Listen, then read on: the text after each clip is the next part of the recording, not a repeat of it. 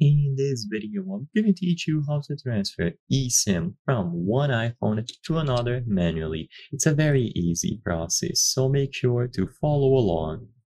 If you have access to an old functional iPhone that has an eSIM attached to it, you can transfer it over to a new one. So as long as you have access to both devices simultaneously, you will be able to initiate and approve this transfer. So first, open the Settings app, and in here, go into the Cellular tab. Inside of Cellular, you will see your cellular plans. What you have to do is tap the option to add a cellular plan. So look for this option on the new iPhone and choose the option to register a new plan here. Once this is done, you will see plenty of options. One of them should be transfer from nearby iPhone. So as you can see, this is what it looks like. If you don't see this option, transfer from new iPhone, and you see a list of numbers that you have instead, then that's also going to work.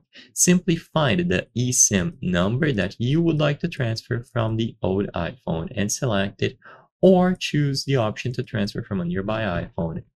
Now, on your old device, you will get a pop-up similar to this one. Transfer a phone number from this iPhone to your other one.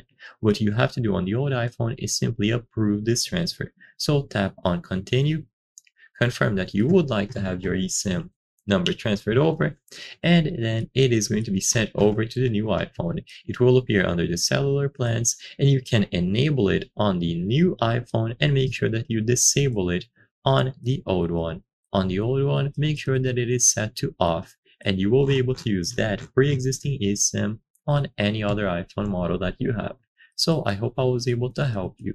If this video helped you, please consider subscribing. As you can see, 83% of the people watching our videos are not subscribed. By subscribing, you can help us make higher quality videos. Thank you for watching, and I'll see you on the next one.